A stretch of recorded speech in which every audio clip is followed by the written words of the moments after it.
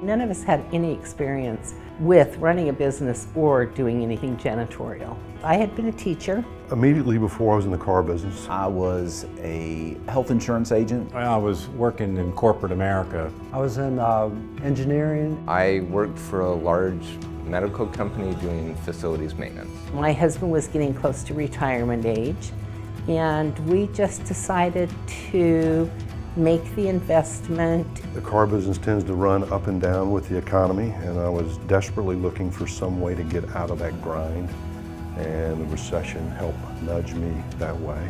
My company was going through several rounds of downsizing. I was traveling a lot.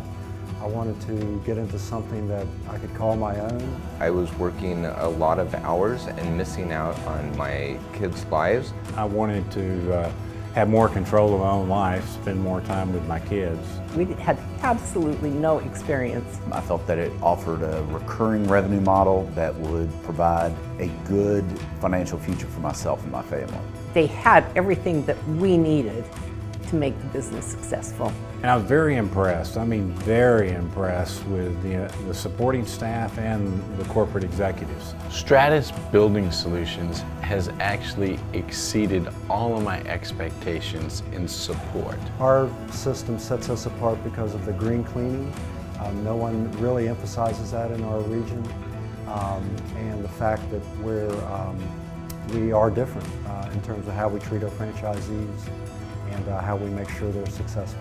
What separates us apart from the other franchise systems is our responsiveness. I think we're highly tuned into what the customers say and want. They have all of our phone numbers, and we are on them immediately when they have an issue. The overall ethics of Stratus Building Solutions has meant a lot to us. My experience with Stratus has been excellent, and yes, I would do it over again. I would definitely do the franchise over again with Stratus. They've been so supportive. I would recommend to everybody I know to join Stratus. Would I do it over? Probably 3 more times.